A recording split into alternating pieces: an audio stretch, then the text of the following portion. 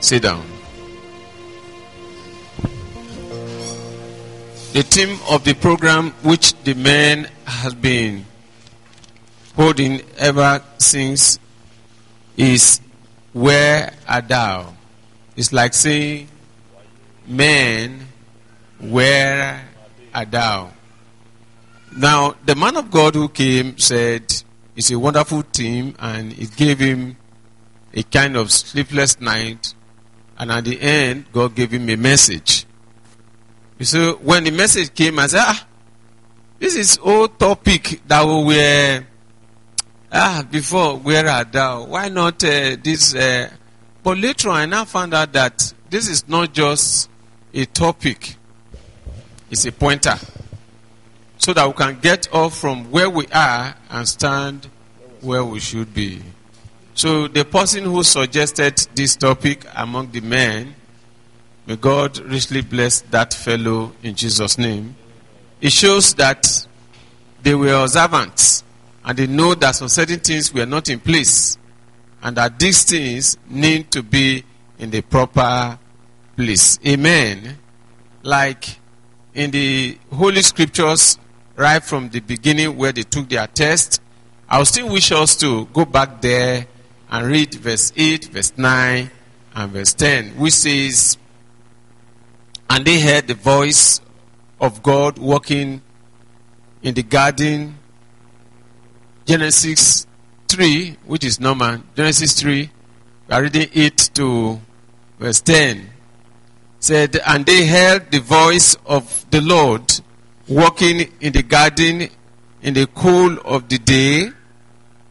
And Adam and his wife hid themselves from the presence of the Lord God among the trees of the garden." Verse 9 says, "And the Lord God called unto Adam and said unto him, Where art thou?" May help me to say that. Where? Point to somebody. Where? And he said, "I heard thy voice in the garden, and I was afraid." When Adam heard the voice of God in the garden, what happens? He was afraid because I was naked and I hid myself. Okay? And God said, "Who told thee that thou art naked? Hast thou eaten of the tree of the tree whereof I commanded thee that thou shouldest not eat?" Is a question. Okay, that is verse 11. Let's forget about that. Now, you see, Adam replied in verse 9 was a sign that he was in trouble. You understand? It was a sign that he was in trouble. You know, at times when we do some certain things and we know that this thing was not well done, our heart will be jittery. So, when you remove your attention from God's instruction, you eventually land in trouble. If we are children of God, any moment we remove our mind from God's instruction. You know, God always gives instruction. And by the time you do not follow God's instruction, what will happen to us is that there will be trouble in our hearts. The scripture says that if our heart condemns us not, we are at peace with who? We are at peace with who? God. If our heart condemns us not, we are at peace with the Lord. So you see, when you live where God has placed you, things in your life start getting displaced. Yeah. Where the Lord asks us to be, anytime we push out from that place, things will not be falling in place. Let me cite an example. When I got married some years back, 3 months after my wedding, in fact, there was no peace in the house anymore. Not that I and my wife were fighting or we loved ourselves so much. But I observed as a man that look, this is not type of home I'm looking for my wife. I cannot be watching her suffering. So I decided to go and look for money to take care of my wife. You know, it was a trying time for me. But what happened, I was not able to stay. And I jumped out from the ministry. And I said I was traveling out to another country, far away, Gabon, to incorporate our church with them and come back in 6 months. Who told me whether I will be able to come back in 6 months? You think it's from here to Warri, you enter Motu, and you enter back. It's not like that too. So when I left, in fact, what made me to leave? Before I left, I was having some trousers. Maybe up to, say, 3 or 4. Then I was also having some shirts. Maybe up to 3 or 4. Which, of course, I put inside a bus. And that was the bus I carried. It was containing clothes. Then my wedding suit. I think I wedded with blue suit. Thank God I'm still wearing blue today. That wedding suit, there was a bow tie, red, and also waistband, like Hulk Hogan, those days. And that was how I did my wedding. I put those ones inside, so that when I get to Gabon, that is what I wear to the church. Immediately I left. The few properties that I have, I needed God to add more. When we got to Abana, I saw myself selling them to eat. I sold my shirt because hunger was almost finishing me there. I had to sell my shirt, they bought. Then with it I ate. At another time again, I sold another one. At another time again, I sold another one. That was how I kept selling my clothes one after the other. You understand? Until it was remaining the only one I put on, and that wedding suit. God said, who told thee that thou art naked? Here I said I was passing through pain. So I decided to move so that I will have more materials. But no sooner I left, I was already selling my own clothes because I was not in the proper place. I have left the proper place. I started selling them, one after the other. Then, thank God for voice of reasoning. It came. Where are you actually going? Have you seen this thing? Have you seen this place you are going in Revelation? Is it God that asked you to go? These questions were now coming. And I looked at myself, truly, God has not revealed anything about this place I am going. Oh, that means what? The decision I took is wrong. And so what happens? I woke up the following morning and I told my own brother, I have a son here. Then, and both of us traveled with some other persons. I said, come on, this place we are going, I've not seen the Revelation. He said he saw himself driving car. I said, but to me, I've not seen anything like that. I said, it's like I want to go back home. And as I told him, I also told the other people, we suffered there. But let's forget that one. So we decided to come back to Benin, whereof I said, not just to Benin, to the proper place where God said I should be. You understand? When I came back, I was surprised. After some time, I was having clothes again. I hope you understand. So it means that by the time we leave the proper place, things will not go where. Praise the Lord. I'm going somewhere. God is omnipresent. When we say God is omnipresent, that means He is everywhere. Okay? and can see Adam wherever he was. But why did God ask, "Where art thou?" Because God did not search for Adam anywhere else. When God was going to look for Adam, there were so many gardens. He came to that particular garden.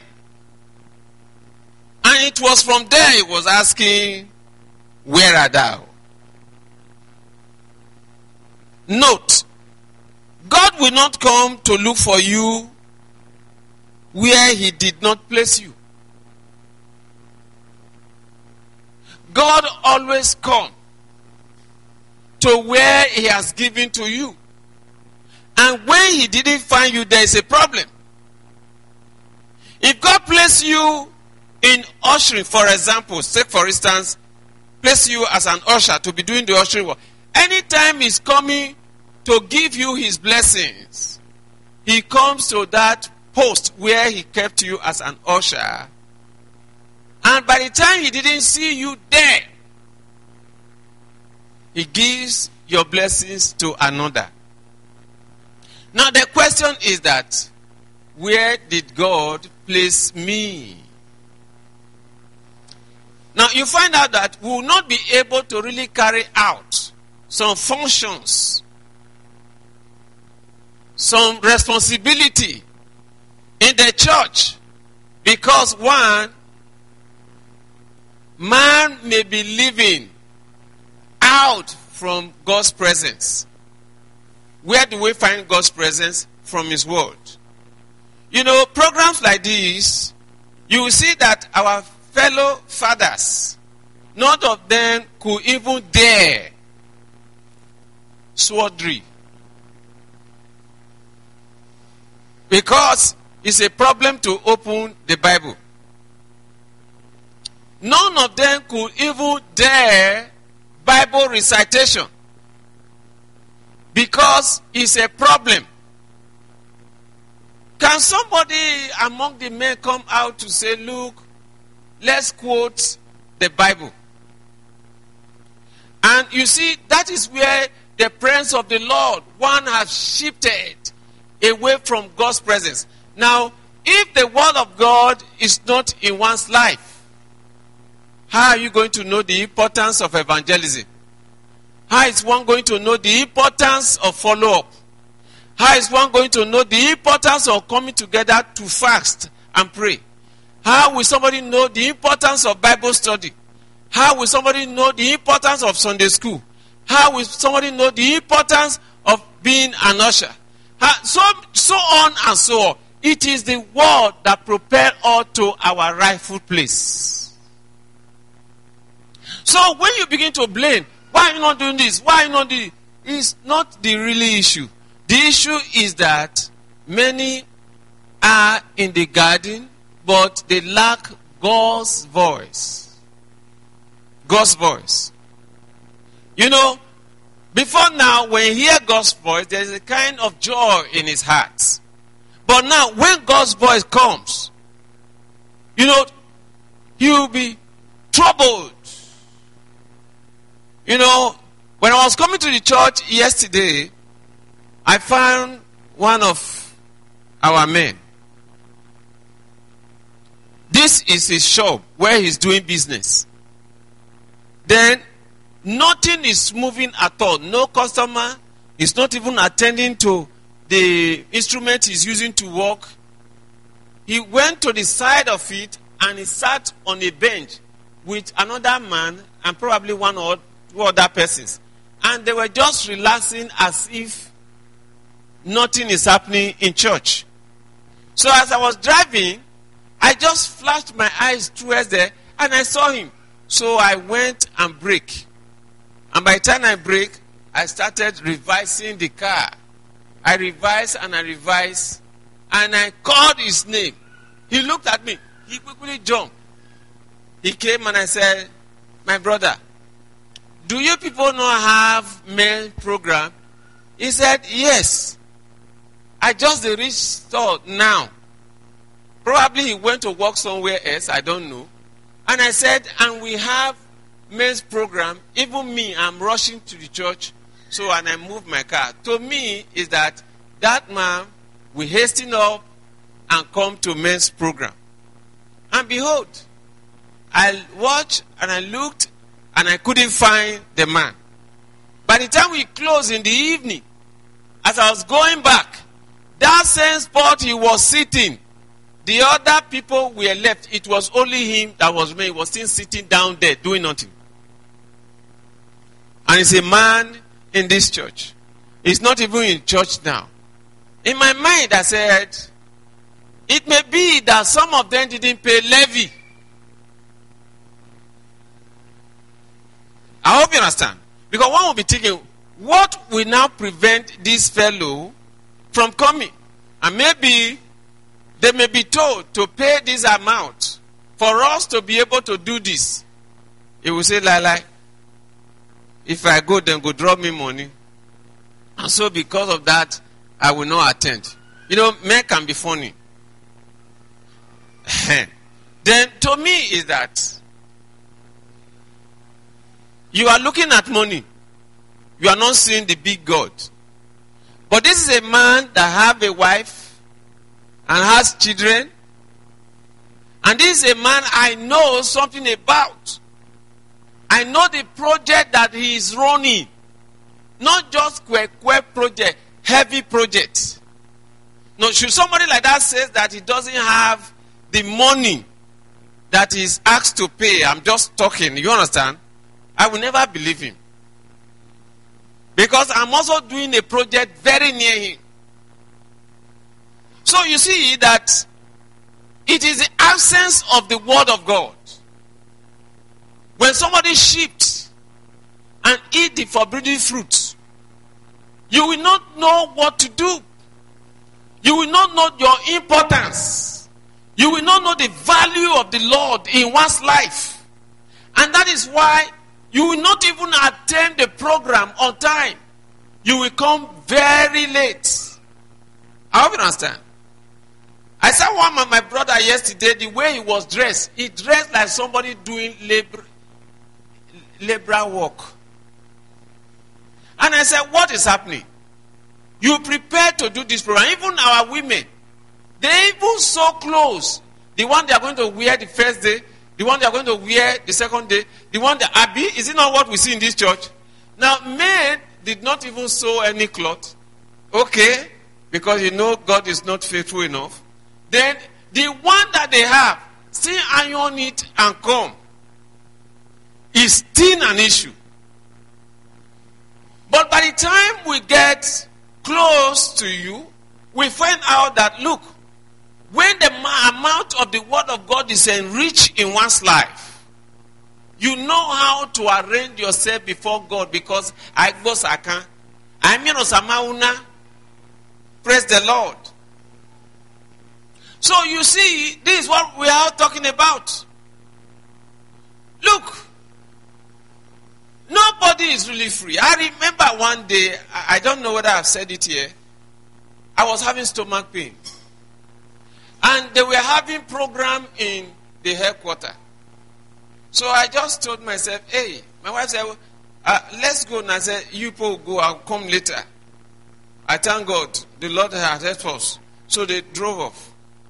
Then me, how to move, and I didn't tell her I was having stomach pain. This thing just came suddenly. And inside it,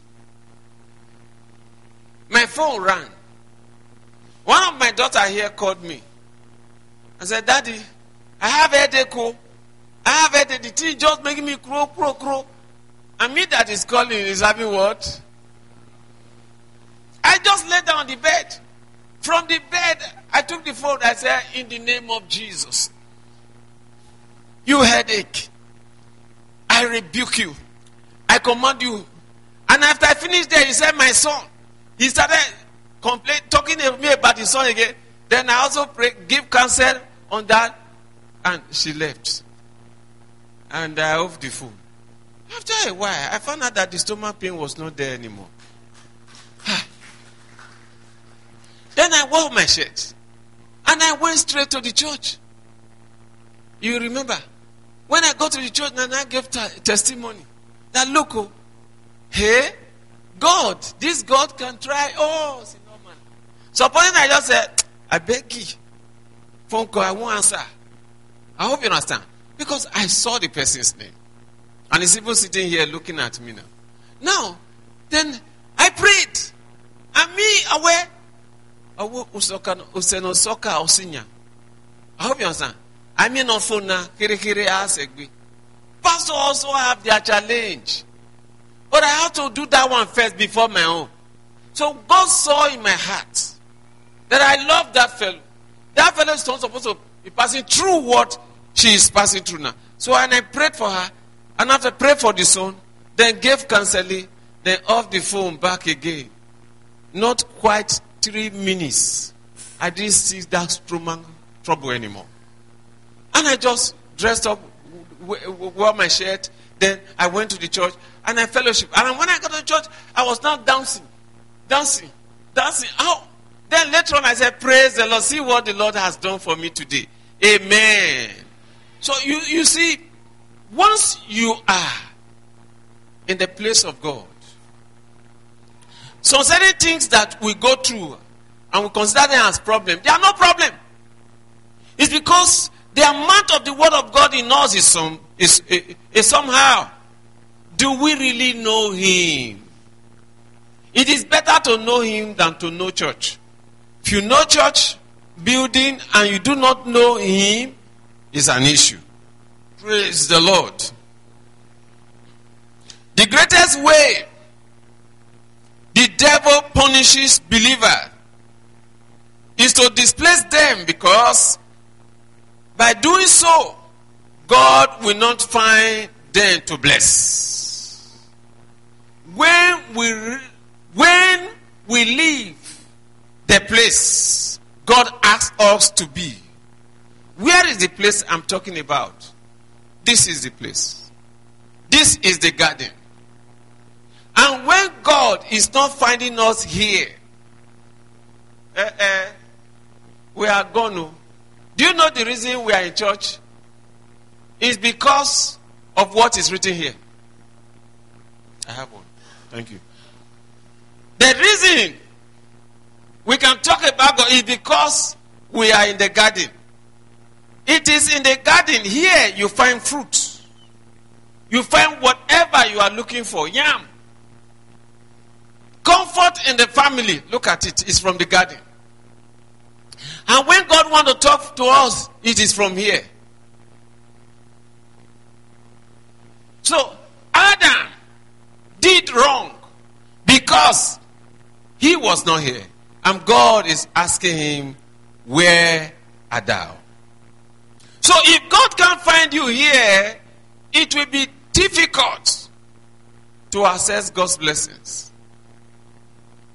The man of God who came, he said, when we are talking about words, he said the least in that group is money. A lot of people can do anything because of money. Find God. Find whom you are. Find what he has blessed you with. And money will follow you. Praise the Lord. From verse 6. We see that Adam was more loyal to his distraction than his master. That fellow was distracted. I am the master.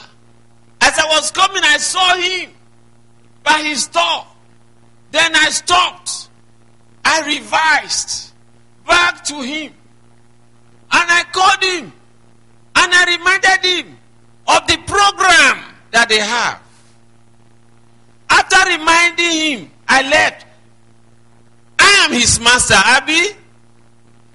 And I moved, believing that as I talk to him now, he will be in the church. For where? He didn't. He even valued his distraction more than the words that I was saying. That is what happened to Adam, and that is what is happening to us. Some men, when women are doing their program, you see every one of them moving. I have never done this, so I have not. They will sing this, they will sing that. Do men even bother? Go do and there as he rich. Yes. Why do we want the fire to fall first before we start running? Why? God is number one. God first. Seek ye first the kingdom of God and his righteousness. God first, God number one. And when God is number one, you find out that things will go well with us. We want to arrange our lives, but it is better when you allow God to arrange it for you. Just like Esau was more loyal to food than to his birthright. Because of food, he didn't value the throne that God has given him. At times, some of us that are coming late to church now, there are some of us that come 9. There are some that come after 9. And even as we are seated now, maybe some, before we close, will still enter. But just go and watch tomorrow morning. 7 o'clock, they are already in their workplace. I remember I called one of my members yesterday morning. It was very early. And I called and I said, "Are you still at home?" He said, "No." I said, "Where are you?" He said, "I've gotten to the store where I work. But I've moved. I want to go to somewhere else again." Then, and I discussed what I was going to discuss with my member. Then after I dropped the phone, I said, "Man." He said, "What?" I said, "See, I thought this fellow is still at home. By now, he don't reach store. And he even don't still move from the store to another place." I hope you understand. I thank God for her life. She doesn't joke with time. Then I said, if every believer will value God like this, we will not complain. And nobody is even following this person up. You don't go work today. But when it comes to church, that is where we will come very late. God is asking, "Where art thou?" If the word of God is really in our life, we will not allow anybody to tell us, because we believe that we are going there to reap. Just like I've told you sometime ago, anytime I'm going to church, I just have the mindset, this mindset that I'm going to church to invest. And God is actually blessing me. Praise the Lord. So please, my brethren, let's know it, that your birthright is your throne.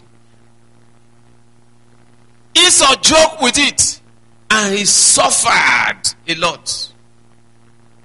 When I told one of my sons that we traveled together that time, he was the one that even showed that place to us. That place where our church stayed for 10 years. From that place, God gave us this place. He was good to us. He just came one day because he's a businessman.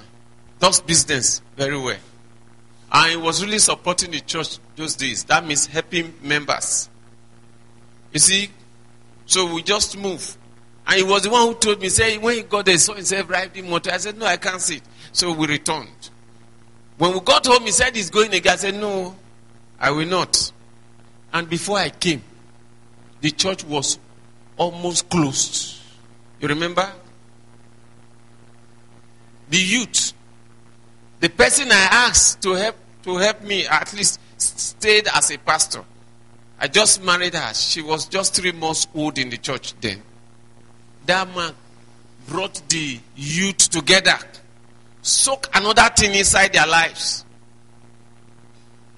The only few persons that were supportive to her then were the women. The few women that we have those days. Women. May God bless women. You see, when I came, that my friend that I kept as the pastor, he didn't come to church. Later on, he just came to me. I said, he's not a pastor. He said, so he's an evangelist. So he won't come to church again. He left. Not quite long, the youth just called me. They said they have what they call it, a kind of love feast. We ate. After the love feast, they said from today they will not enter the church again. You see, the clothes and everything, they were all, I hope you understand, going away. Because God couldn't find me. And so the whole thing was just going. Thank God that I repent. It would have been once upon a time I was a pastor. It would have been like that. Thank God I repent. I came back. And when we came, the church was just wobbling, until God happened to. Look, always find yourself in the garden. If not, thing doesn't go well. But do you know that my friend who told me then that he was not a pastor, that he's an evangelist, is not called to do a pastor, today is a pastor. That's a big lesson for me. So ever since I said, God, I better go help me. Don't allow me to be distracted anymore. The place I ran away from was where I came back. And today, see what God is doing. The devil's distraction is more attractive than God's instruction, so that he can destroy you. When he paint the thing before you, it's a service time. I beg, we'll go another day. And probably money is coming out from the thing. Then you don't know that, look, God should be first in everything you do. Whatever profession, God should be first in everything you do. I gave people work to do when this main program was going on.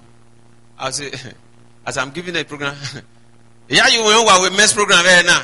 Say, when I win a double deal, so I remember back here, the reason I'm saying is so that somebody will not say, and Reverend 9 give me work. Then I go to the other one I also gave her. I say, hey, Oga, how now? I hope you remember say now get men's program today. So that you know, I know that the thing they are going to receive good money. When I say good money, I know what I'm talking about. But I do not want them to look at that thing they call money, that paper they call money, and because of that, they are not in the church. The very day you know that money is a slave to you, that day you will not worship money. It's because one have not accepted the real thing. That is why money is still your Lord. Yes, that is the pure truth. You made them understand. That, look, you must look. And actually, those people I gave the work, they were not late. Because I ring the bell. I hope you understand. Though this thing is sweet, I ring the bell alone. But if it is their own time and I'm not there, someone else gave them the work, would they remember that there is Bible study?